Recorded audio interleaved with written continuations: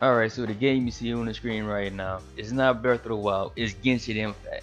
So Genshin Impact, man, I've been hearing a lot of comments, seeing, reading a lot of comments that Genshin Impact is a clone of Breath of the Wild. They're not wrong though, because Genshin Impact and Breath of the Wild does share some similarities between the environments, the temples, they kind of look the same, but other than that, that's pretty much where the similarities stop. The combat is completely different from Breath of the Wild. So, Genshin Impact comes out fall 2020. It's releasing on all platforms besides Xbox, I think. I'm not sure if it's coming out on Xbox, but I'm pretty positive it's coming out on PS4, PC, and Nintendo Switch. So, the people who have those consoles, prepare to play some damn Genshin Impact. It's Breath of the Wild clone, okay? Prepare to play some damn Genshin Impact, man.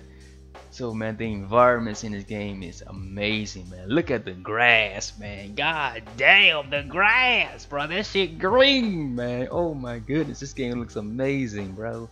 The grass, the trees, the sun, the damn rocks. The rocks looks amazing, man. Man, this game looks good, man. So yeah, man, the environment looks amazing. The combat, you got a girl using the arrow with explosive tips. You got a mage using lightning. You can switch out characters and do combos. Man, this game's combat looks like it's gonna be absolutely amazing, a joy to play, man. I cannot wait to play the combat.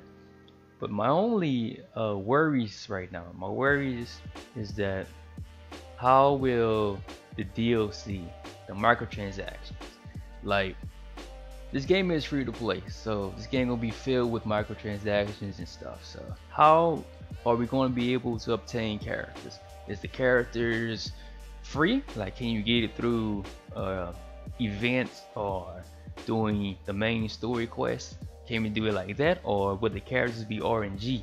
Do I have to shell out money? Do I have to buy the characters through a box or something? Would it be RNG? Do I have to roll for them? Like, how are the characters? How can we obtain characters?